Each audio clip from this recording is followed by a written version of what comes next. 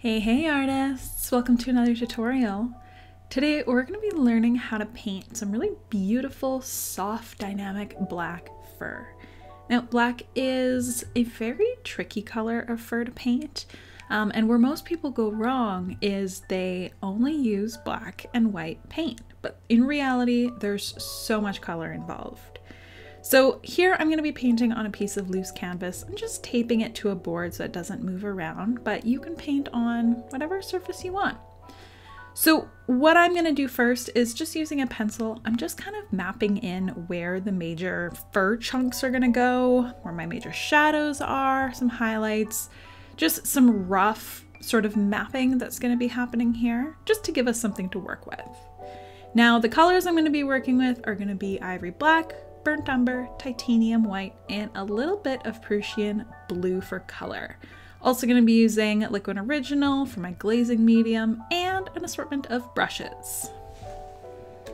Now I am working with oils here, but you can definitely get the same effect with acrylics as well. I worked with acrylics exclusively for years, so I know it's possible. Highly recommend working with a slow drying medium, and you might just have to work in smaller chunks as you go just to make sure things don't dry too quickly on you. This tutorial is brought to you by the Wildlife Painting Academy. You can learn more about it in the description of this video. Okay, so the first thing that I'm going to be doing is starting to map out the darkest parts of the painting first. So here I'm going in with ivory black, and with really rough brush strokes, I'm just trying to get in those darkest points. The reason why I like to focus on this first is because it prevents you from having contrast issues down the road, and it just gives you a nice sort of map to be able to work from.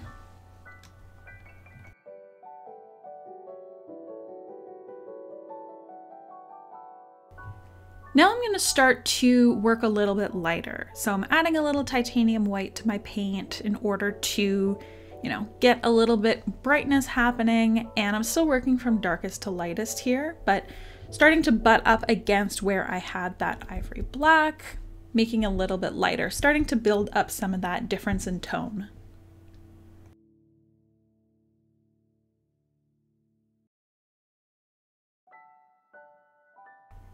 Now there's actually a lot of color involved with painting black fur. There's going to be a lot of deep, rich browns, especially those in the shadows. And then I find a lot of the highlights tend to reflect a little bit of blue.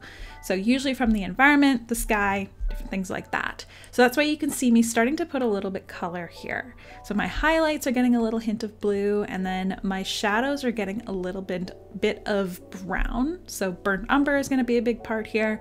And then you can further play around with those colors once we get into our glazing.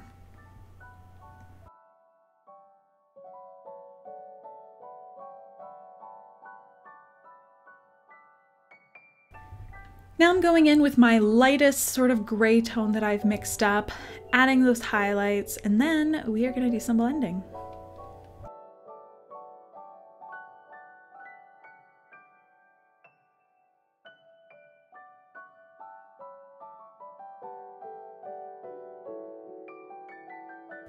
So I had some really rough brush strokes happening. I'm gonna grab a dry brush, and I'm just gonna do some blending here to kind of take the edge off those brush strokes.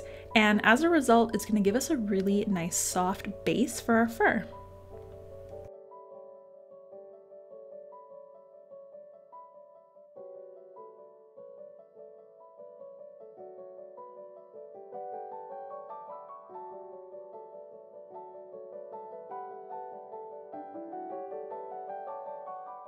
So now I'm going in with some slightly smaller brushes here, and I'm starting to build up a little bit of detail in that fur texture. I'm starting off by kind of reestablishing some of those shadows, carving out some of that fur texture, and then I'm going to kind of do the same thing but with my lighter tones to build out those highlights.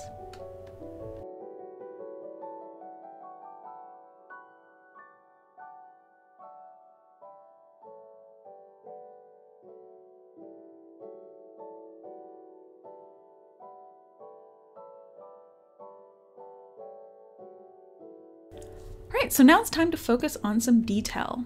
I switched to a small round brush here. You could also use something like a liner or a rigger brush, something that's got fewer but really long flexible bristles that allow you to get those nice long flowing lines, whatever you want to use.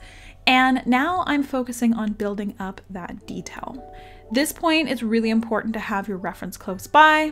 Actually, it's important for the entire painting, but for details just make everything pop. So make sure you keep your reference close by and really start to work on that fur. You want to pay close attention to the direction that the fur grows in, as well as the length and the overall texture and shape. All of these things are super important for making realistic fur, especially realistic fur that doesn't look like plasticky or too perfect and fake. We want to have it realistic, and there's a little bit of chaos in nature, and we actually want to embrace that. So I'm just going back and forth here with my different colors that I've mixed up and reinforcing those beautiful details in my fur. Okay, so now that our details are complete, we're gonna put our painting aside for a few days until it's completely dry, because now it's time for glazing, and you need your painting to be completely dry for glazing. So I'm gonna be using my favorite glazing medium of all time for oils, Liquin Original by Windsor and Newton. So here I mixed up a couple of glazes. Basically, I'm using a really dark shadow glaze that's mostly ivory black in order to really strengthen some of those shadows. So make things darker, and also using it to carve out some of the different fur chunks. And I'm also using another glaze that has a lot of blue in it, and that's going to really brighten some of that color. It's gonna give it more life, make it look prettier. And then that's when I like to go in and do my final pass of detail. I like to work it into a wet glaze layer. It tends to look a little more natural, less dramatic, but I like that look. And yeah, just go ahead and pop in all those final details and highlights, and then your fur is complete.